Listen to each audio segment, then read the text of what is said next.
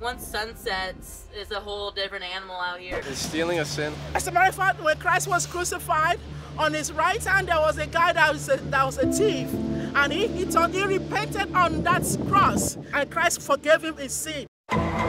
Did you hear that everything's free?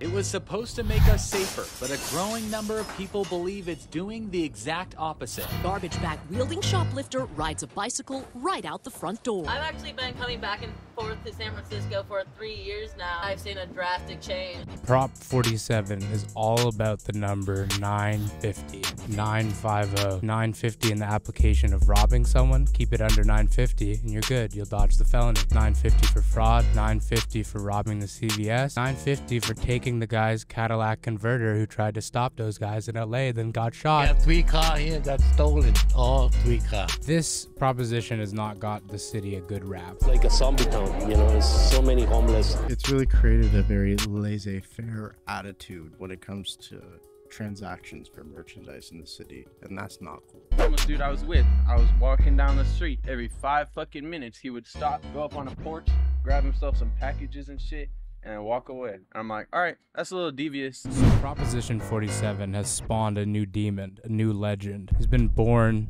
from the heat of a Nova star. His name is 950. I charge people like $50 to go into like any store they want, and I'll steal up to like $950 just so I don't get caught. You hear whisperings in the alleys and the streets. Is that 950? Did you hear that everything's free? You guys might wonder, like, what's 950's day in the life look like? I'm 950, and this is how I let off a little steam before I hit the street. Next, he's going for something a little more real. He's getting into things. He hits the CVS. Yo, are those diapers? I can steal those for you next time. Oh, I think he might be calling the cops. Is he calling the cops? We got a tattletale. Are you a fan of like Cottonelle or Charmin?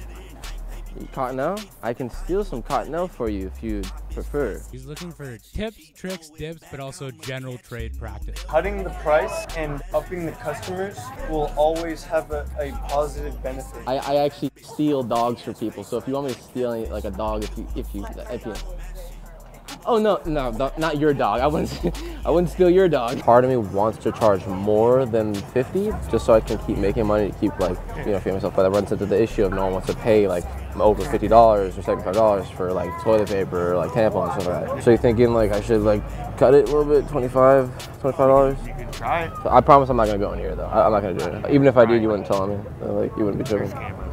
Okay, well, you wouldn't tell me, but there's cameras. Might have a quick altercation with the cops. It's okay. They can never arrest them because of the laws. So he's good. He's good. What's going on today?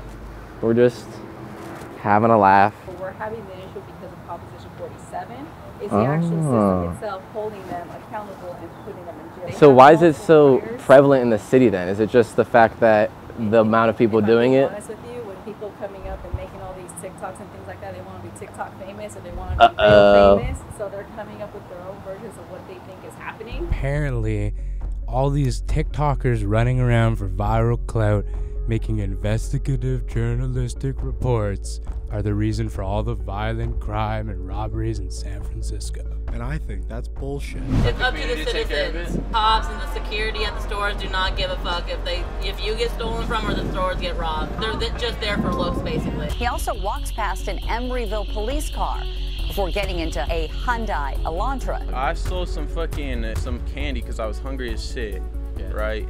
Like 20 minutes ago. And oh shit. I think it's a good punishment for people who steal. Put some good street justice. Should the people who are stealing not out of necessity be punished? They should be required to hang out in long and boring sessions. Okay, like what's the ideal punishment for stealing? Maybe like we just bring back some like public embarrassment shit. What's the thing? Like yeah, like maybe we could do that. I gotta be real, man. I mean, a mom and pop place, just stay away, man. These people are working hard to make it, and Robert's Hardware, look right over there. Camera pan this way if you would. This place here, all these kind of small businesses, they aren't small, okay, whatever, but they are small. So if you're walking out on the street and you're wearing a drip under 950, people are looking at you and it's just like, damn, I could lick that guy's whole fit and only catch a meaner. If you're not a married head to toe, you're probably gonna get jacked for your drip in San Francisco. Drip check. Pause. Hold up. How much is the fit? All right. The Amiri. How much is the Amiri? Let's go through it. Top to bottom. Do you want one? I have here. Oh shit. How much? How much? $65, man. How much was the shirt?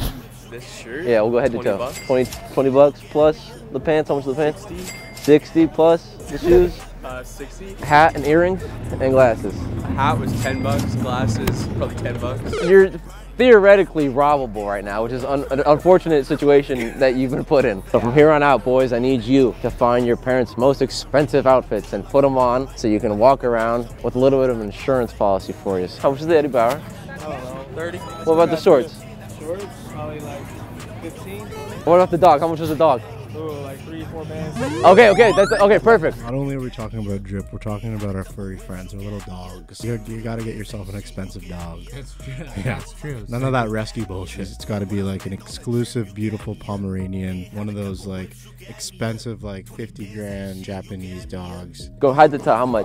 450. I'm not here to cause any harm. You speak any English? Are you English speaking? How much was your jacket? Oh, I don't know. It's like $50. The glasses? How much was it? 500? What about the shirt? This shirt is like, I don't know, 30. 30, 500, and then 50. What would you say? What was the? What about the? These pants for 60. We're getting close. This ring is 3,000. Okay, well she's in the clear, boys. Ding, ding, ding, ding. She's in the clear. She's in the clear. Let's keep going now. How much is that one? Earring is like Oh, earrings too. $4,000. You touch her, you're catching a felony. After that, he'll just bring it down to the local spot, you know? 24th and Mish, babe. 24th and Mission. On any given day, this plaza at 24th Street and Mission in San Francisco can look like an outdoor convenience store, clearly trafficking in stolen goods. How much are the pants? The 34, 32s. 950 needs some. He had a 6-pack of Logan Paul Primes. What are their limited editions too? Strawberry lemon? Yeah, limited edition strawberry lemon primes and a 12-pack of paper towel. And I mean, he moved it quick. How much did he move it for? It was like $6, $7. He lost money on it. No, he didn't. No, he didn't. Because he stole it. So he made a clean $7 to $8. Is stealing a sin? $950. You can still repay. None of us is a saint. We are made from flesh and we are made from the dust, and from dust we will return. But your soul will answer to God. What do you do where you are here on earth? That is what matters. ¿Cuánto? How much you want for it? I was trying to get like 10, but someone said 5. How much you want?